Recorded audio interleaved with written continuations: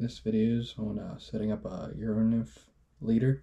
I'm going to demonstrate it with my Sage Spectrum C reel that has the OPST laser line on it. So without further ado, we're going to get into it. I'm going to show you how to build a Nymphing leader. Alright, the first step is the knot between your running line and your sighter line. I'm going to use a blood knot. I'm not going to go into great depth about it because there's plenty of good videos on blood knots, like Tightline Videos has a great one.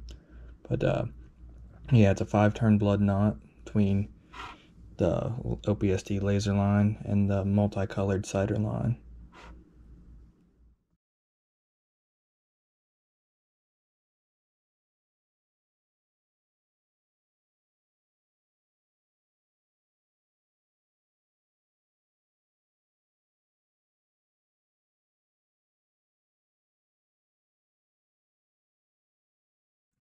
Now you want to pull out about 2 feet of your sighter here. I have the multicolored red and yellow.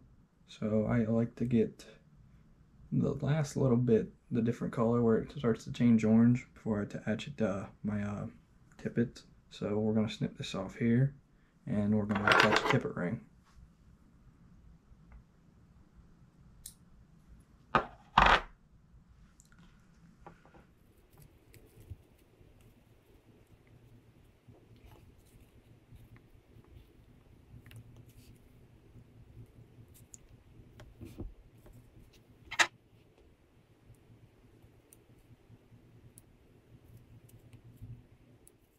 Now that we got the tippet ring on, now we're going to attach the tippet to go to your first fly. This is the part where that varies, but I always go with the longer side, even if I'm fishing smaller water, because I can gauge depth by keeping less line out. So when I do hit those bigger pockets, I don't have to change. If it's too short or something, I always go on the longer end, because if it's long, you can shorten the line. But if it's too short, you're not going to be able to get in the bottom and the deep holes. So I usually go about almost a wingspan of 5x off my tippet ring to my first fly. So we're going to do that now, and then I'll tie on some flies for demonstration, and we'll finish up and I'll show you the entire thing.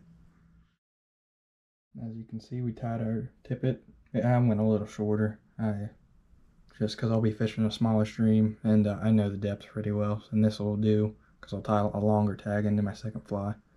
But yeah, we just tied that about 3 feet-ish to about a size 14 Frenchie Nymph, and now we're going to tie about 10 to 12 inches down, and we're going to tie on a sexy Waltz worm. So yeah, let's get to that, and then we'll finish up and I'll show you the complete thing.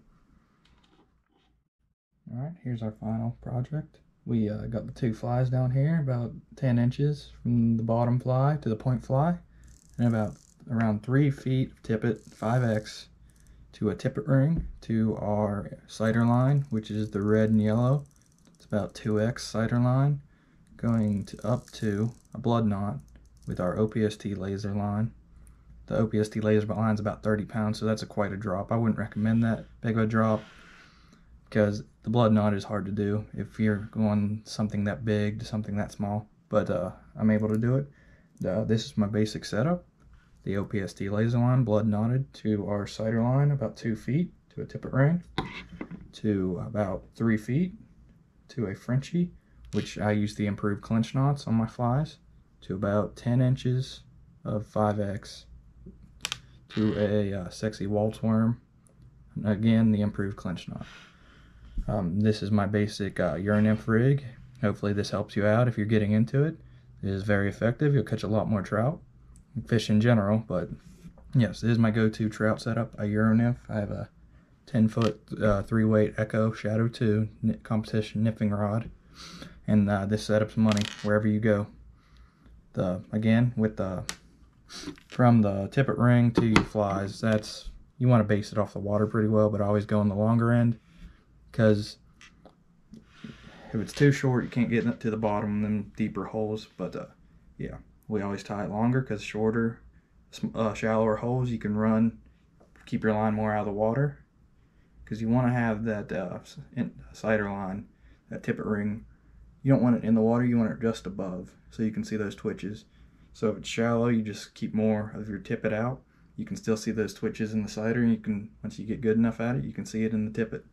So thanks for watching. This is the basic guide to your own nymphing leader setup and the flies I like to use. So thanks for watching, and we'll see you on the next video.